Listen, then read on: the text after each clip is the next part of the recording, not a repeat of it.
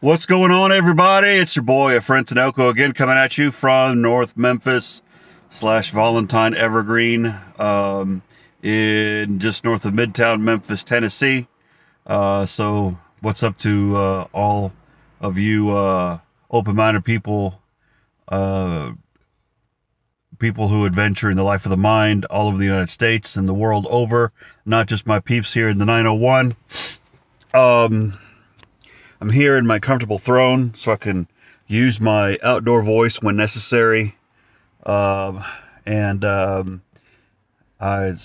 wanted to share some reflections with y'all about the recent verdict and the significance, perhaps impact, but mostly the significance of the verdict when the case of Derek Chauvin. Before I get to that, I'll tell a related story. I promise I'll relate it. My grandpa on my father's side, back in that old mid-sized declining steel town where my parents grew up, had a little rat terrier called Maravilla. We called her Maravilla. Not just because it's a wonderful dog, but she was a freak of nature. So Maravilla was a good name for her. But very skittish like a Chihuahua, and strong like a much larger dog, and aggressive like a pit bull for sure. I'm glad it didn't have a head and jaws of a pit bull. Otherwise, we've gotten the whole lot of us in trouble. But my grandpa had it in the last years of his life, and we brought it over to Memphis. So in 81, 82, 83 or so, we had a little dog, a little rat terrier dog. Mind you, the little dog had not, basically came into this world in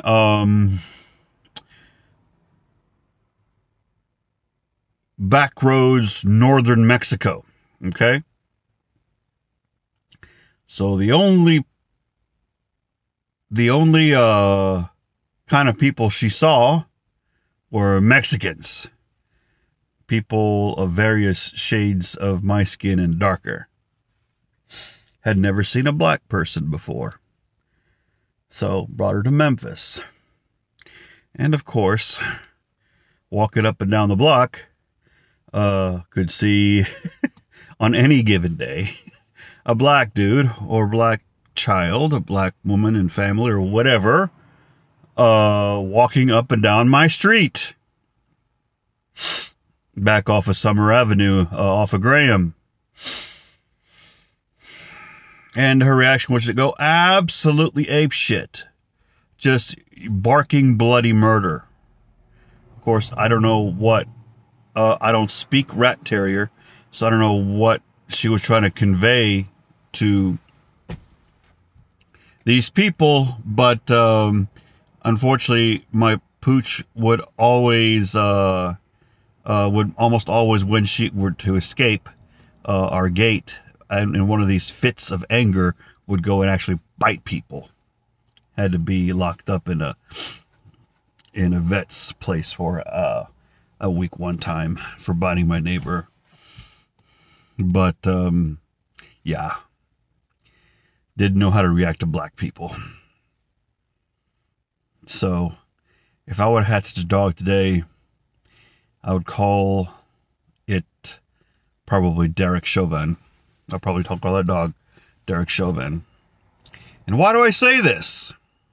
Well, let me tell you something that is very known to the people who were directly affected and who know Derek Chauvin and George Floyd directly. There is a salsa community in Minneapolis. They gathered at this club that is, I believe, no longer operational. So Derek Chauvin worked security at this club. The head of security of this club was George Floyd.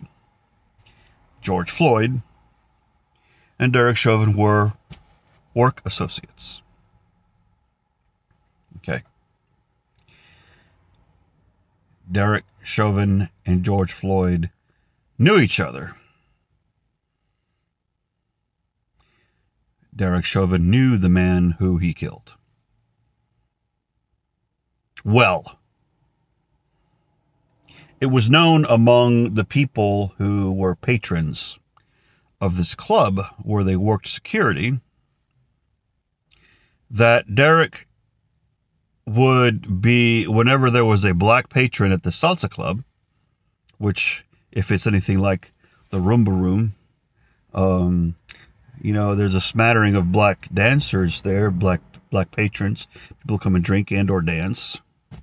But most of them are any other ethnic persuasion, because that's the kind of crowd that salsa attracts. White, black, Asian, Caribbean, Hispanic, of course, and all combinations thereof.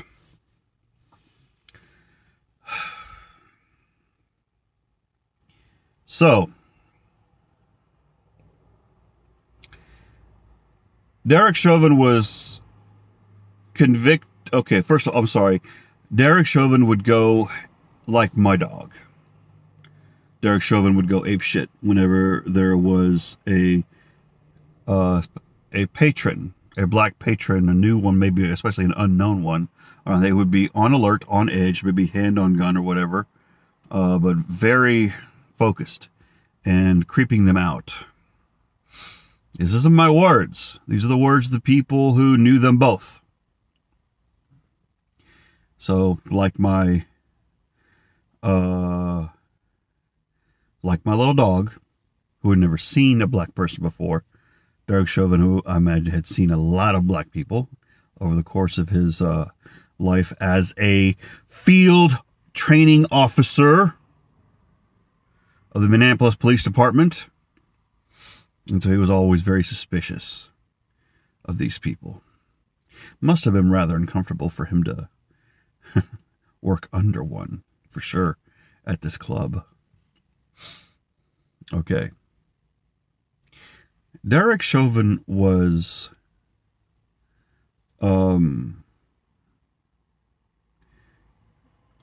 charged with offenses appropriate, like second and third degree homicide and manslaughter, appropriate for people who did not know personally these folks and or did not premeditate the killing of another, which might not be neither here nor there, because he was found guilty and will have to spend even chance, 50-50 the rest of his life in jail, depending on how the judge will rule. I'm sorry, will sentence him. The jury ruled, the judge sentences. Okay. So,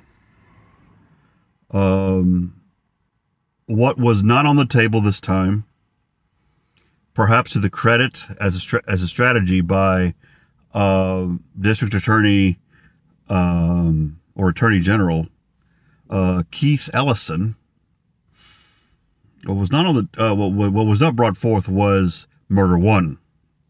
Murder one, first degree murder, would have opened up the possibility of, in it just itself, life in prison. Murder one also has a harder test. Murder one is a higher test for a jury that may sympathize to a certain degree with Derek Chauvin, like many of the people of the United States, especially who are Caucasian, may sympathize with the thin blue line and discredit any aggression or lethal violence towards people of color on behalf, just say, oh, he was a criminal or they were a criminal. What were they doing at that hour of the day? Oh, they shouldn't have been waving a toy. That child should not have been waving a toy gun, blah, blah, blah. Okay. We know those types of people.